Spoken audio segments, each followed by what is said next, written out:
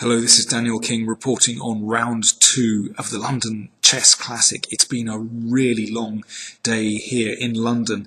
All 4 games went on for, well beyond the 40 moves. And tough day for all the players. Let me start with the crunching counter between Magnus Carlsen with the white pieces here against Levon Aronian. Aronian sacked a pawn quite early on in the game and somehow managed to get some compensation. But Carlsen began to turn the game around in his inimitable style. He's got so much patience, so much determination. But in this position, both players still felt that black was okay if Aronian played rook b2 in this position. Now the idea is that after h5, black plays bishop c2, very nice move. As my friend Fritz is pointing out, there is a threat to the pawn on a2. So white has to deal with this by playing knight to c3, covering the pawn. And here there's a kind of funny kind of stalemate position arises, where it's very hard for white to do anything, but it's also very hard for black to do anything. If black simply waits in that position, maybe plays king d8, then I think the position will probably end in a draw. But Aronian missed this possibility and played rook to b1, and now Carlsen really starts to gain control on the king side. Aronian underestimated this plan of playing the pawn to f5 to shut in the bishop on h7. Now Aronian was relying on this move f5, but he really underestimated the play. My friend Fritz seems to be pointing out there's a threat here. We're going to have to put up with that. Okay, and now the idea is for black to play bishop g8 takes d5. Aronian was relying on this, but in fact, well, this plan simply isn't good enough. And you know, there are often mating threats against black's king. This is the problem. This pawn on c6 is really coming into its own, and the pawn on f5 is vulnerable.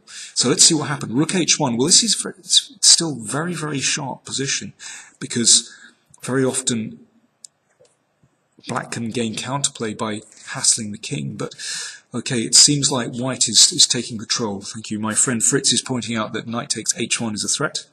So rook h3 played, threatening the knight. So the king comes across to defend the knight. And the threat, as again my friend Fritz points out, is king g2 to break the pin, and then we'll be able to play g6 and, we'll play g6 and then take on f5 after the pin is broken. So okay, Aronian took and then played this move g6, which is, oh golly, it's so ugly. I mean really, well, Fritz points out that g takes h5 is some kind of threat, but actually, well, positionally this is just disgusting. The bishop is dead. Rook e2 is a great move, threatening a rook e8 mate, so the king has to come across. Carlsen took on g6, and then rook e6, threatening the bishop, comes back to hit the rook, but now an excellent move from Carlsen. g6 is a winning move, threatening the bishop. If the bishop takes the rook, then we can play pawn takes bishop, and this is a winning position. Let me see. Well, for example, if king e7, then g7 is queening, and if rook back, then we play g7 and knight takes f5, and you can see that, well, black has absolutely no moves in this position. The king can come up and threaten the rook, or the king could even come across and take the a-pawn and then queen this one. Completely winning position. So therefore Aronian couldn't take the rook, had to come back with the bishop. g7, it's all over in this position. If, for example, rook h2, then we can take on f5, threatening rook f6. Thank you, Fritz, for pointing that out. So in this position, this is simply winning. Rook f8, mate is threatened, and that's the end of the game. So Aronian tried f4. We'll see the tricky point of this move. It doesn't quite work, but okay, Carlsen took, Rook h2, and now knight f5. This is a winning move. Aronian took it. Still has to you still have to calculate this out precisely. Rook f6, threatening rook f8 and mate. So rook e2 only move. But in this position, actually, Aronian resigned. Well, why did he resign? Well, let's take a look at this. The rook has to come back, and now the point is that knight takes d6 is a winning move. Of course, this has to be taken. c7 check. This has to be taken, otherwise white exchanges and queens. Rook e8. Now a2. Now you still have to play precisely here, but okay, it is completely winning. So we have to stop the a pawn.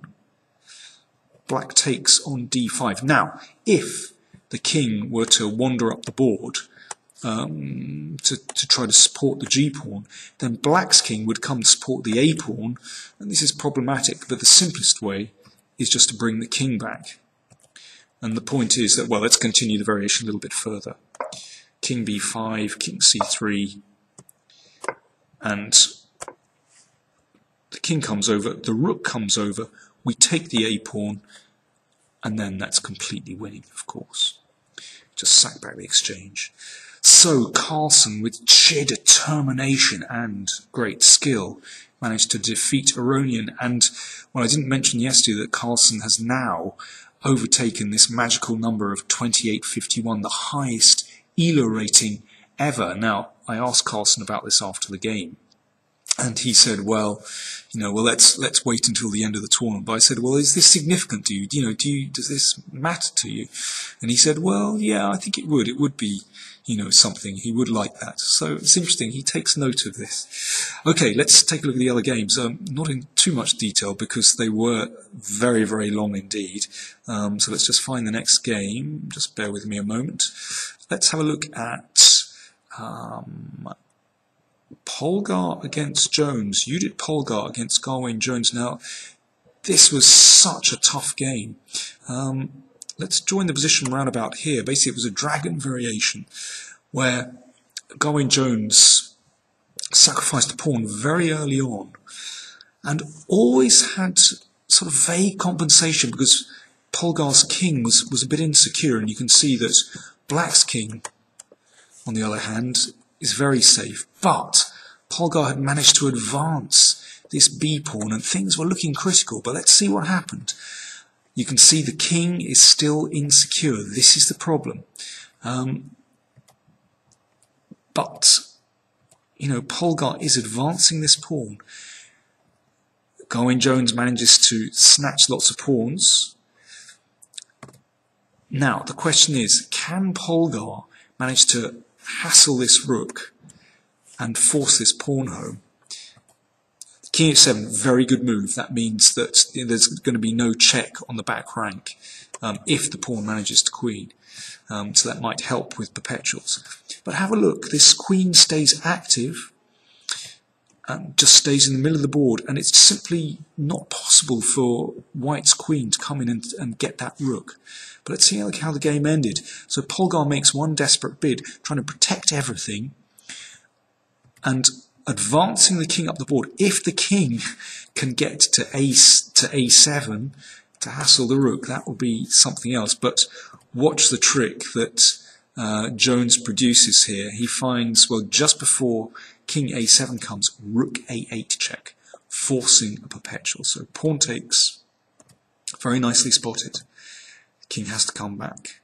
And now queen d5, and in this position they agree to draw. They're just repeating moves. Okay, well, let's just go back a moment. Why does white have to repeat this position? Well, the point is, if the king comes back, then we have nice sound effects from Fritz. That's nice.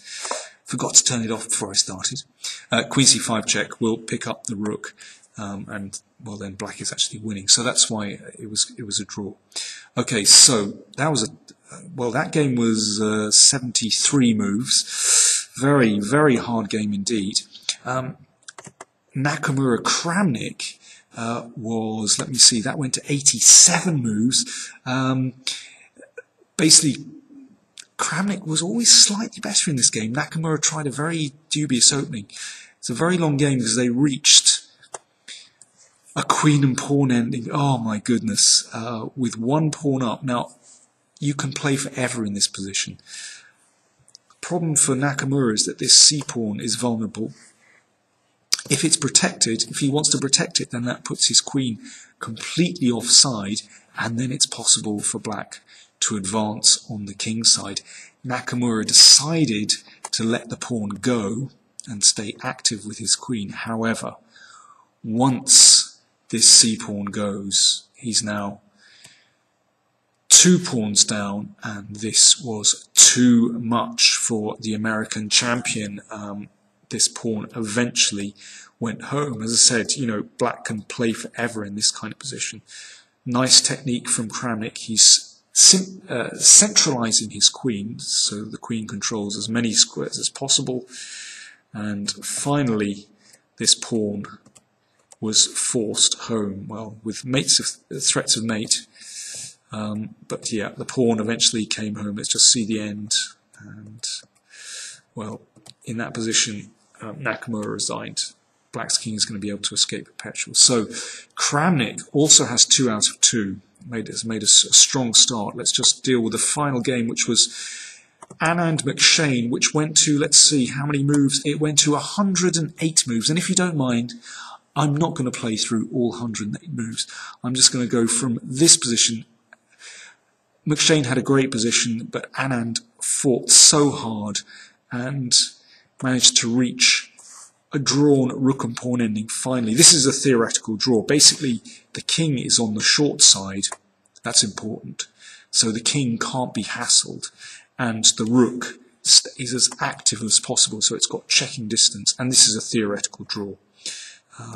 So they repeated the position. Let's just see this. And this is important. The rook goes to the back rank. By this stage, Anand was playing all these moves instantly.